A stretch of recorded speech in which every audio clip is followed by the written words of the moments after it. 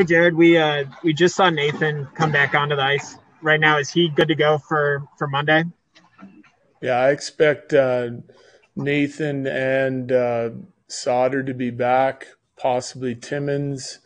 Um, those would be the three guys that are possibly eyeing a return for Monday night. Mike Chambers, Denver Post.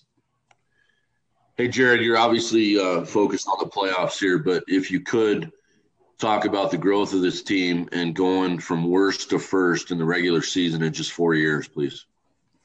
Yeah, I mean, I kind of touched on this the other night that, I'm proud of our guys for the work they've put in. Change doesn't happen overnight. Obviously, there's a lot of new personnel, but a significant number of guys that we've had with us for the last few years that have been,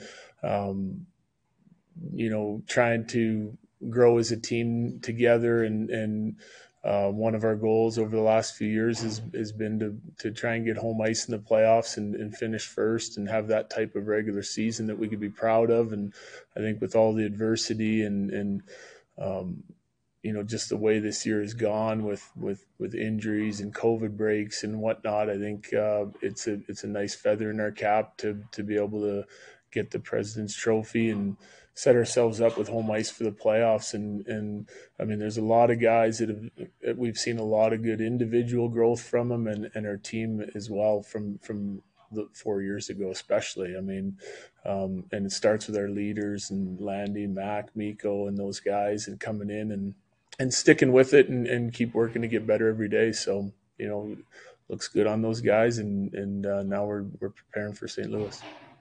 Adrian Dater, Colorado Hockey Now.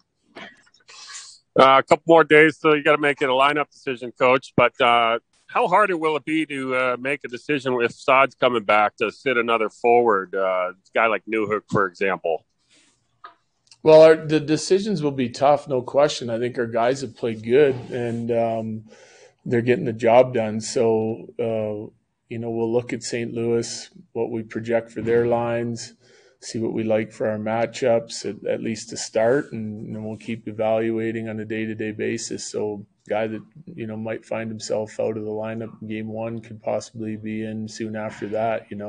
Hopefully the lineup decisions we make and the matchup decisions we make are the right ones, but even then we'll have to address our lineup on a daily basis and just pick which lineup we feel is the best one to go the next evening. So, but there's going to be some tough decisions as we get healthy here. Peter Baugh, The Athletic. Jared, you mentioned after I'm forgetting the days of the week, Thursday's game, that St. Louis kind of is playing a lot better right now than maybe they were. What have you seen out of them that they've improved on as the season's gone on? Well, everything. If you look at their record, they finished 7 games above 500. They're 6 games above 500 in their last 13 games. So, I mean, everything's sort of coming together for them at this point. Depth scoring, special teams have been outstanding. Power play was good all year, but has really taken off in the last 13 games or more. Penalty kill has stepped up. Their goaltending is better down the stretch.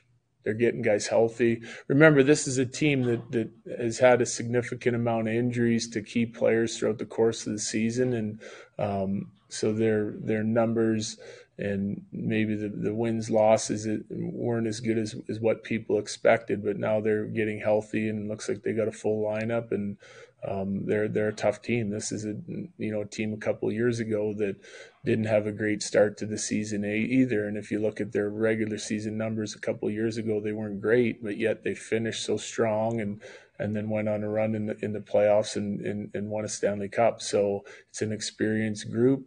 They play hard. They got skill. I mean, they're deep. And this is a real good hockey team, and we're preparing for that. Kate Shefty, The Gazette.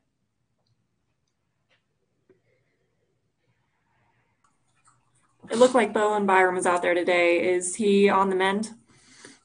He is, yeah. He's getting better every day, and Now skating with the team, I think is going to help him a lot. I think he's got to the point now where he can skate with our group, or get in group skates. He's been mostly skating on his own and just in real small groups, but now he's feeling a lot better and he's on the mend. And the next thing for him will be getting in skates like this with a lot of guys and then taking contact, and we'll see where he gets to. He's missed a significant amount of time here for us now.